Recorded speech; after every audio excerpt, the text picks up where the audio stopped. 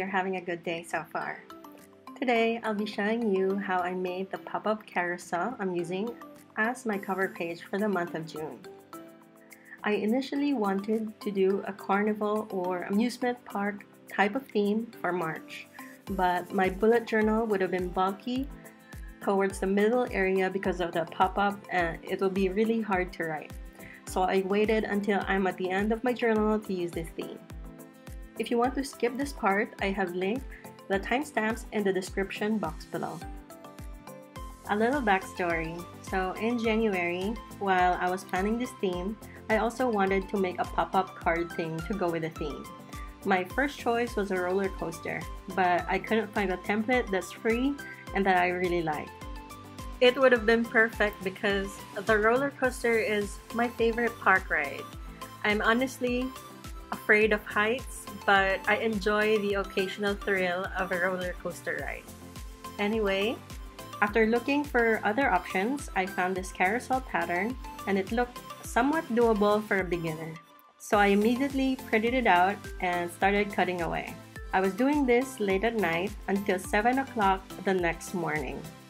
Yes, I did it in one go and my hand was so sore after. It didn't help that I was using a vellum board because I thought that would be a sturdier material to make this pop up. But it only made the cutting twice as hard. It also took an hour or so to assemble it the first time. What I'm showing now is the second try on this carousel pop-up. I used watercolor paper that's a little lighter than the vellum board, so cutting was a bit easier. The only issue I have now is, as I was assembling this, I kind of realized that it was too big for my journal. Yes, I forgot to test it before I started cutting away. The first one I made, I had scaled down before printing, and I completely forgot about that. So I'll still be using the first one for my journal and will just find another use for this in the future. I surely won't make a third carousel anytime soon, so that will do. For the month title, I downloaded a carnival type font and just printed it out in black and white, and then colored it in using yellow and red Tombow dual brush pens. If you're interested in making this carousel pop up, I've linked everything in the description box below.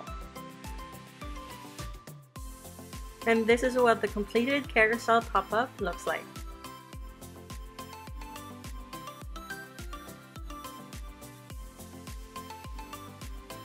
Before I move on to setting up the calendar, here's a quick look on my May panda-themed spreads.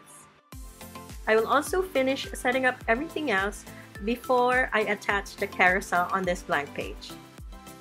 For the monthly calendar, I used pastel-colored Tombow dual brush pens to bring some color to this page.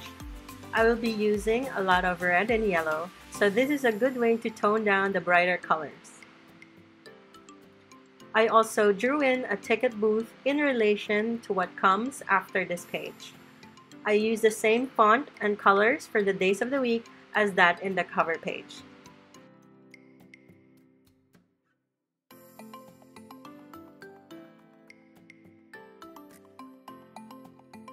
For the weeklies, I decided to draw an amusement park landscape across 6 or 7 pages and made a Dutch door on the lower half as well.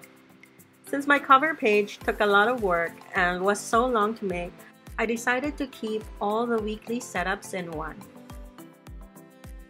In this drawing, I featured some of my favorite rides, the top being the roller coaster in the background, the swing ride, and the Ferris wheel. I also included a haunted house, cause why not? It's something different.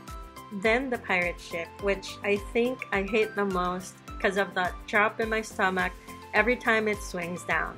And it's 2-3 minutes of that on repeat. Compared to the roller coaster, after the first initial drop, I get to enjoy the ride.